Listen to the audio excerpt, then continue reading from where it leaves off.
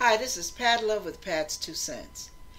Reading Isaiah 55, verse 6 through 12. Seek ye the Lord while he may be found. Call ye upon him while he is near. Let the wicked forsake his way, and the unrighteous man his thoughts, and let him return unto the Lord, and he will have mercy upon him, and to our God, for he will abundantly pardon. For my thoughts are not your thoughts, neither are your ways my ways, saith the Lord. For as the heavens are higher than the earth, so are my ways higher than your ways, and my thoughts than your thoughts. For as the rain cometh down, and the snow from heaven, and returneth not thither, but watereth the earth, and maketh it bring forth and bud, that it may give seed to the sower, and bread to the eater, so shall my word be that goeth forth out of my mouth. It shall not return unto me void, but it shall accomplish that which I please, and it shall prosper in the thing whereto I sent it. For ye shall go out with joy, and be led forth with peace. The mountains and the hills shall break forth before you into singing, and all the trees of the field shall clap their hands. Listen, it's very difficult. Pat's 2 cents now. You know I got to put in my 2 cents. It's oftentimes very difficult to trace God's hand through our lives. It's many times difficult to be mindful of the fact that God really loves us and really has our best interest at heart. And it's impossible for us to figure him out. Because as he says, his ways are above our ways and his thoughts above our thoughts. They're not even the way we think. You know, we think like a wicked man. That's why he said, forsake that, forget that crap. Come to me. I've got your answers. I've got your solutions. And I know how and how long to work it out. Be encouraged, you guys. I know it's hard sometimes. I know sometimes it seems like we spend more time crying than believing.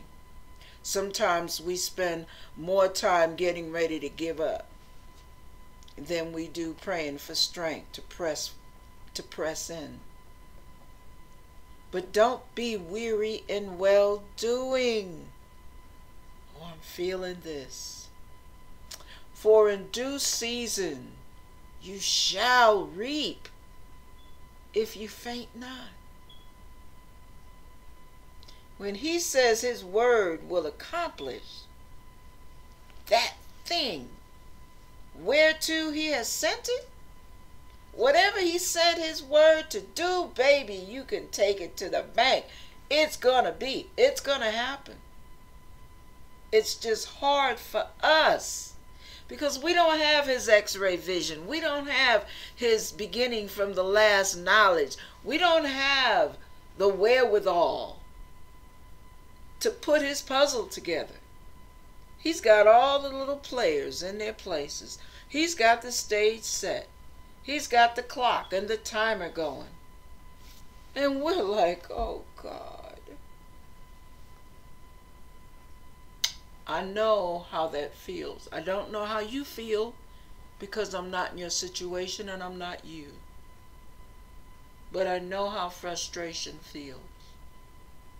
But guess what? God knows even more so. God understands.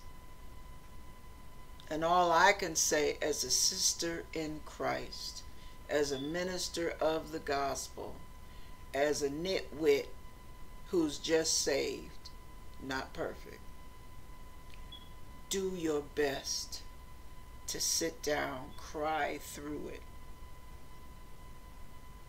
suffer with it. Now, I'm not talking abuse. I'm talking crisis. When crisis happens in our lives, it's dark. It's difficult. But God is able. I am here to reassure you, God is able.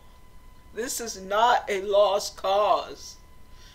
Fight for the hope. Keep fighting and contending for your faith. Fight that good fight of faith, babe, because it's worth it at the end. God will bless. His word will accomplish. And it'll seem like all of nature is celebrating with you when God brings about the change. And He will bring it about. He will bring about your change. Your redemption not only draweth nigh, your redemption is guaranteed. But you are the only loose cannon in the situation. You have to hang this thing. You have to stick this thing out God's way. As much as it hurts, as frustrating as it is, and as doubtful as you will be at times, your faith will get you to that finish line. Your faith will get you to your reward. I'm not talking reward in heaven. That'll come in its time. We're dealing with stuff here in the land of the living. And God deals with that stuff big time. More so than many of us believe. He is pulling for you. He is working things out. Don't be weary. Don't be dismayed. God's gonna wipe all your tears away. He knows all your suffering. He knows all your pain. He knows your every weakness. He knows about the strain.